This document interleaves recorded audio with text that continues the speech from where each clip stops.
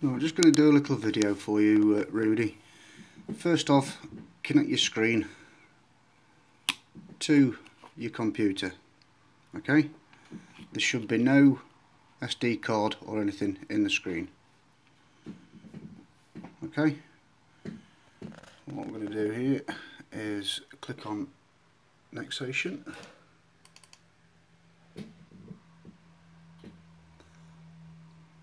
Wait for it to boot up. There we go.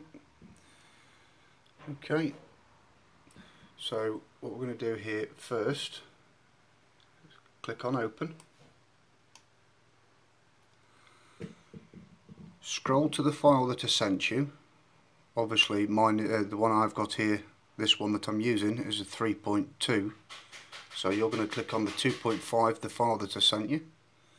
So click on the file that I sent you, then you should get the screen to open up. Okay, and what we're going to do here is click on device, then it will be basic and your screen should be highlighted. You should have this one, a 2.4 inch screen. This one is mine, a 3.2 inch screen, so that is automatically highlighted. Go down and click OK. Go up to upload. There, look, just click on upload.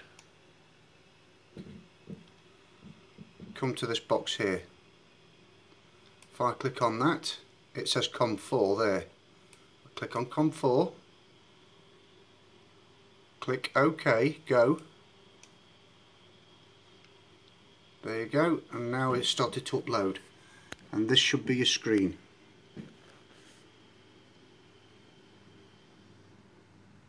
8%, 9%. Just going to pause it. Sounds great. So we're going near enough done. Okay, update successful. Download finished. Total time 500 and, is that 1 minute? Yeah, 1 minute 52 seconds. COM port 4. Click on exit. If I can see, yeah. Click on file. Click on exit. Then just unplug the screen from your computer, and then plug back into your Raspberry Pi, and it should all be done like that. Okay.